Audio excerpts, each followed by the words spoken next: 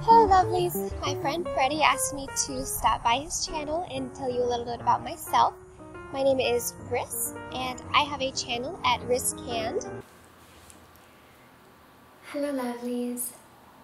FragBoy Stewie asked me to do a short collaboration with him and I thought it sounded like lots of fun, and I've seen some of his videos and I think they're really interesting, and he's piqued my interest in a few fragrances, so I thought this would be a fun little collaboration to